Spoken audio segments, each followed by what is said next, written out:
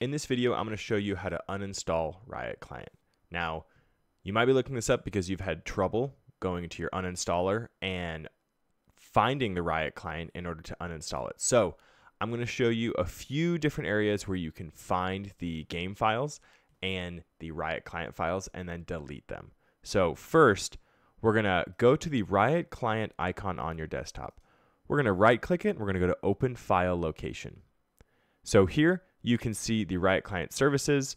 We're going to want to do more than just these files. So you're going to click back into Riot Games, and you're going to click back again into the local disk. So this is where I have mine saved. Yours might be saved in a different location.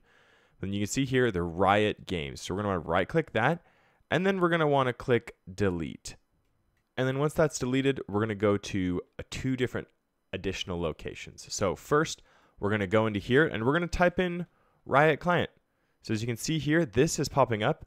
Now we're going to click on Open File Location, and you can see this is also in the Programs folder of my local drive. Yours might be somewhere else. So you can see I went backwards and then I can see the Riot Games here. So I'm going to right click on this and then I'm going to hit delete and delete it from here. And then once that's deleted, the last place we're going to want to double check is opening up the Run program. So go to your search bar, type in Run, open up Run, and then you can see here this I already have inputted as %localappdata %.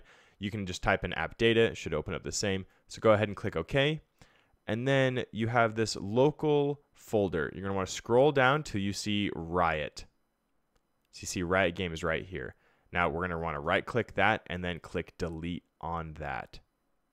And then that should be it. So those are 3 different locations that houses all of the Riot Client folders. It can be hard to navigate to, so go ahead and check those 3 different spots and delete all of the Riot Client folders. And then it should be completely removed from your computer. So if you have any issues or if there's any other areas that might be missing, please drop them in the comments below. Thank you for tuning in. Don't forget to like and subscribe.